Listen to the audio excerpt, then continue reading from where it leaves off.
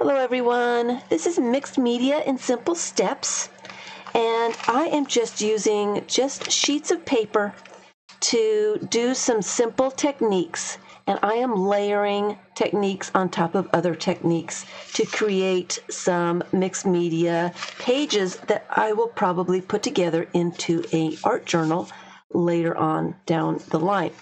So one of the things that I really like to do, it's very relaxing for me, is collage.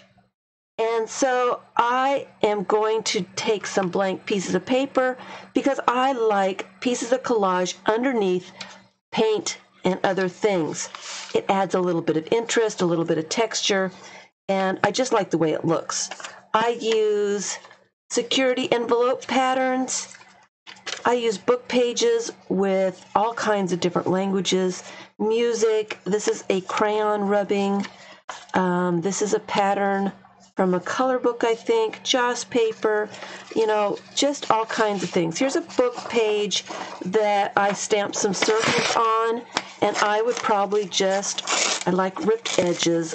I don't like everything to be really, really straight. So ripped edges are more interesting for me. And here is a lottery paper. I love numbers.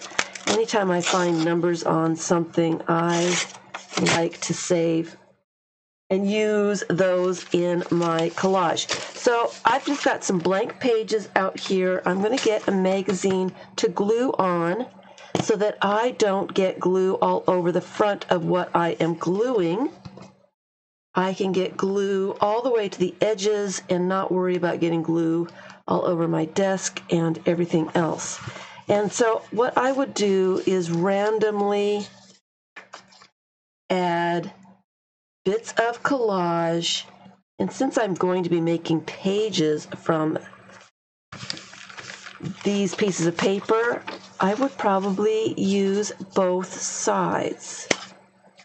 Just randomly gluing stuff to the pages. I do make sure that I have glue all on the entire piece of collage so that when I cut the page apart, if I want smaller pages or whatever, I know that the entire piece of collage is glued down and I don't have to worry about it coming back up. So that's all I do, is just glue some little bits down on a plain piece of paper, and I'll do those later.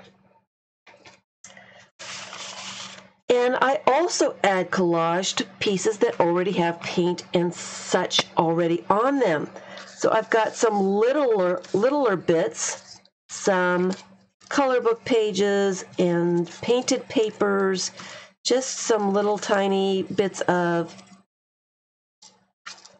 the security envelopes. And again, all I do is make sure there's glue all the way to the edges. There's lots of glue. I messed up on this spirograph bit here. And so I'm just going to put something over it so I can't see that I messed up. Add a little bit of interest to the page.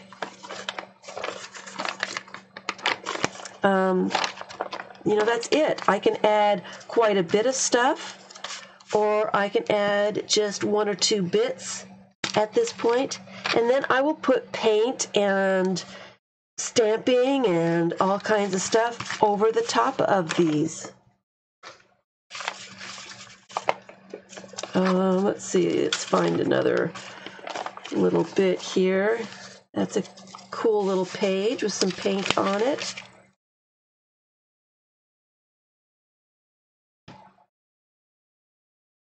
This page has quite a bit of glue on it, so I need to turn my page. I'm just going to put that over what I've painted. It makes it interesting. It adds texture. It makes it pretty cool. And this is just for backgrounds. This is what I do for backgrounds. And I am not done with these little pieces of these pages here. I am going to continue to add all kinds of stuff to the pages. Let me add a little bit of book text to this one. Just for some fun.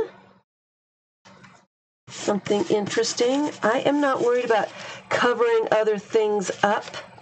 In fact, it adds a little bit of interest when you do that. I've got this little tiny bit of it's parts of circles. And it's just a tiny, tiny little bit. Where do I want to put that? Oh, let me put it along the side of that, because it looks interesting. And so I just build up things, layer things on top of other things, have a good time. I'm not worried about what the finished page is going to be. And so I am just doing all this to layer up some backgrounds. And I am far from finished for using these little bits of paper here. I am going to just continue to layer techniques on top of other techniques and just make it more interesting. Adding and adding and adding. And then when I have backgrounds that are really interesting, they're not there yet. They need a whole lot more. Collage is also good when you are adding focal points. So I just wanted to mention that. I will be doing that later when I get going, but say I have a page here. I like to fussy cut my images, and it looks really good on these backgrounds with a little bit of collage and a little bit of paint. So I would be adding some of that kind of thing. Just depends on where I think I like the looks of it.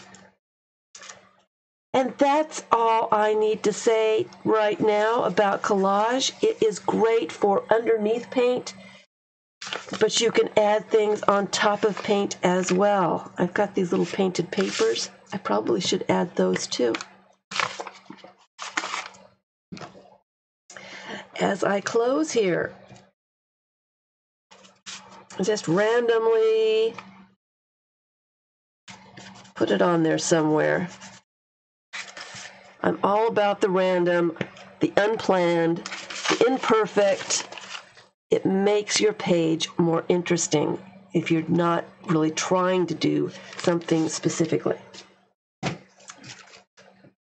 Collage, it is a great way to add texture and interest to your pages. Thanks for watching.